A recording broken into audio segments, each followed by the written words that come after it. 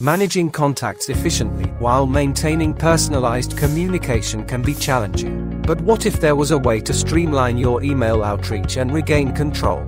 Well, HubSpot Sequences allows you to enroll contacts effortlessly, no matter where they are. Watch this video to learn how to enroll from the Sequence tool. In your HubSpot account, go to Automation, Sequences. Click on the Manage tab in the top left. Select the desired sequence name. On the sequence page, click Enroll Contacts in the top right. In the right panel, tick the checkboxes next to the contacts you wish to enroll. At the bottom of the right panel, hit Next to enroll from a contact record. Navigate to Contacts in your HubSpot account. Choose the specific contact you want to enroll. In the left panel, click the email icon. In the pop-up box, click Sequences. Hover over the desired sequence in the dialog box and click Select.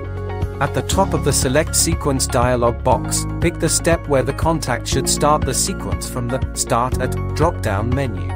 Then, choose a time zone for all sequence steps. To modify the sequence's default follow-up settings, click Settings in the top right. By default, the first email is sent as soon as possible.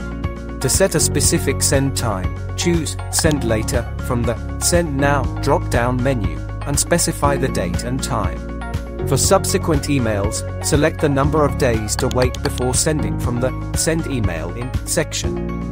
If you're using placeholder tokens and some values are missing, they'll appear in red at the top. Simply click a token and enter the missing value, then click Update All. At the bottom of each email template, leverage the rich text toolbar for formatting and content insertion. To enroll multiple contacts, from the Lists tool, navigate to Contacts, Lists. Click the list you want to enroll contacts from. To enroll all contacts in the list, tick the checkbox at the top left, then click Select All Contacts. For individual contact selection, tick the checkboxes next to the contacts.